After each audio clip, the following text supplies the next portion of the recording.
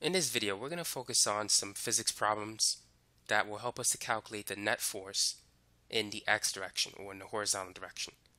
So let's start with this problem. A 5 kilogram box is pulled to the right by a horizontal force of 200 newtons.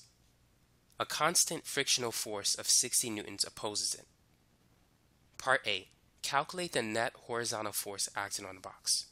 So let's draw a picture. So let's say this is the 5 kilogram box.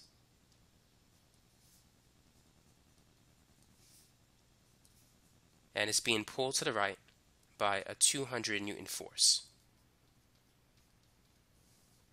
Now there is a constant frictional force that opposes it. Friction always opposes motion. So if the box is moving to the right, friction is going to be directed towards the left. And the frictional force is 60 newtons. So let's write an expression for the net force. So the net force in the x direction is going to be equal to F. Because this is directed in the positive x direction, this F is positive. Now this one is directed in the negative x direction, so it's going to be negative F. So the net horizontal force in the x direction is the difference between these two forces. And so that's going to be 200 minus 60. So the net horizontal force is simply 140 newtons. So this is the answer to part A. Now what about part B? How can we now calculate the acceleration acted on this box? Now Newton's second law states that the net force, be it in the x direction or in the y direction, is equal to ma, mass times acceleration. And it also states that if the net force is in the x direction, the acceleration has to be in the x direction. If the net force is in the y direction, the acceleration has to be in the y direction. The acceleration and force vectors will always be in the same direction. Now the net force we know is 140. The mass of the block is 5 kilograms. So to find the acceleration in a horizontal direction, it's going to be 140 divided by 5. And so that comes out to be 28 meters per second squared. So that's the answer for part B. So part C, how far will the box travel after 15 seconds? So that's simply a kinematic problem. So let me just get rid of this stuff. Now let's write down the important information that we have. So we have the acceleration. It's 28 meters per second squared. And we know the time. The time is 15 seconds. Now we don't have an initial speed, so we're going to assume that the box accelerated from rest. So the initial speed, we're going to assign a value of 0 to it. Our goal is to find the distance traveled by the box. What kinematic formula do you know has these 4 variables? Here's the equation that you need. The displacement, which is going to be the same as distance in this problem because it's moving in one direction, it's not changing direction. The displacement is going to be v initial t plus 1/2 at squared. The initial speed is 0, so it's going to be 1/2 times 28 times 15 squared. Half of 28 is 14. 15 squared is 225. So let's multiply 14 by 225. And so the displacement is 3,150 meters, which is 3.15 kilometers. So that's how far the box is going to travel if these two forces are applied to it. Now let's work on another problem. A 12 kilogram box is pulled to the right by a 350 Newton force that is 30 degrees above the horizontal, and a constant frictional force of 120 newtons opposes it. So let's draw a picture. It's going to be similar to the last picture, but slightly different as well. So it's not exactly the same. So here's the frictional force that opposes it, and it's 120 newtons. Now we got another force that is 30 degrees above the horizontal. and that force is 350 newtons. So with this picture, what is the net horizontal force acting on the box? Feel free to pause the video to work on this example. Now, because the applied force is at an angle, it's going to have an x component and a y component. Our goal is to find the net horizontal force, so we need only concern ourselves with the x component of this force. So the net force in the x direction is going to be f of x, which is in the positive x direction, and this one is in the negative x direction, so it's going to be minus lowercase f. Now, what is fx? Fy is f sine theta, and fx is f cosine theta.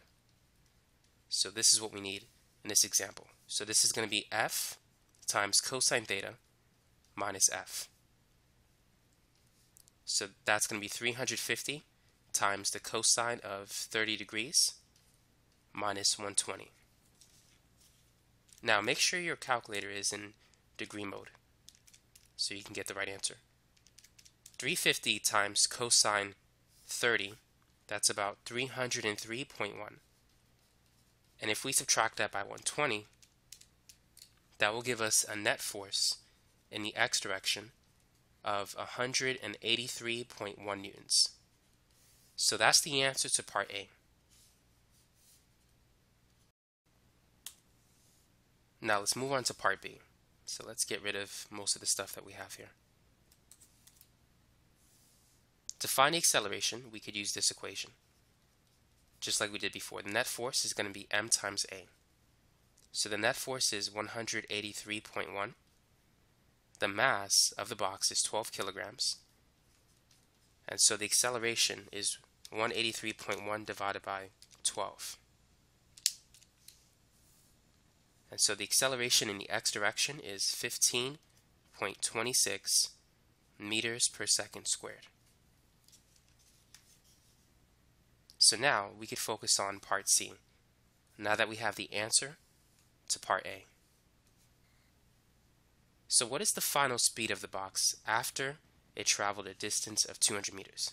So let's make a list of what we have. We have the acceleration. We're looking for the final speed. We're going to assume that the initial speed is 0 and the displacement is 200 meters. So the equation that has these four variables is this one. V final squared is equal to V initial squared plus 2AD. So V initial is 0. The acceleration is 15.26 and D is 200. So 2 times 15.26 times 200, that's 6,104. So that's equal to the square of the final speed. So now we need to take the square root of both sides to get the final speed. So the square root of 6,104 is 78.1 meters per second. So that's the final speed of the box after it traveled a distance of 200 meters. So this is going to be the last problem of this video.